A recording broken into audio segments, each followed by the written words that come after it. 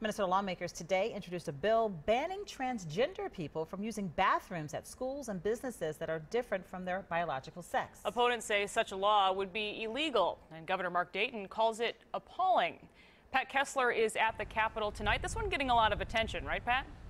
Yeah, it really is, Liz. This bill already has more than 40 co-sponsors in the House and the Senate. And lawmakers told me today this is about the right to privacy, not about moral values. The bathroom bill requires transgender people to use restrooms that match their biological sex at birth. And it says that non-traditional identity does not override the right to privacy. The vast majority of Minnesotans do, in fact, have this reasonable expectation of privacy.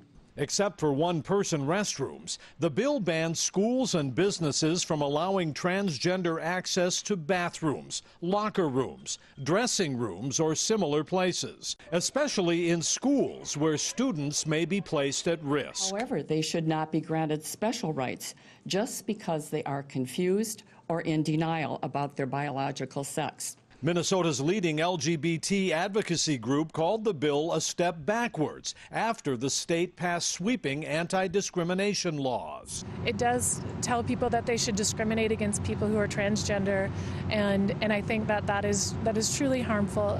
I'm just appalled. Governor Mark Dayton going even further, calling it homophobic and promising a veto. You know, this is about pandering to their extreme base.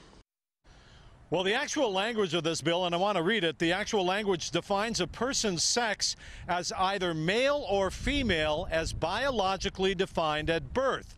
Now, transgender people push back on that, Liz.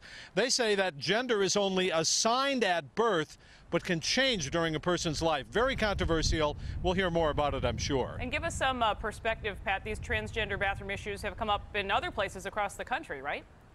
Yeah, they really have. Ever since the gay marriage stuff came up a few years ago, that was very controversial. I'd say that this is the new gay marriage controversy. It has come up around the country with different kinds of results.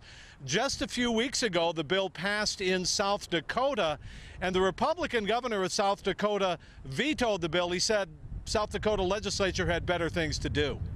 All right, Pat. Thank you. You bet.